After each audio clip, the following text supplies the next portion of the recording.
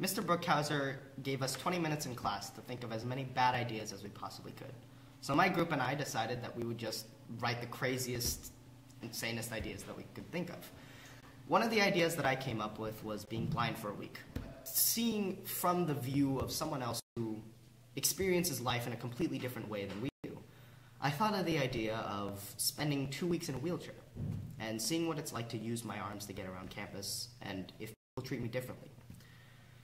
Through the bad idea factory, this is the idea that came out of it.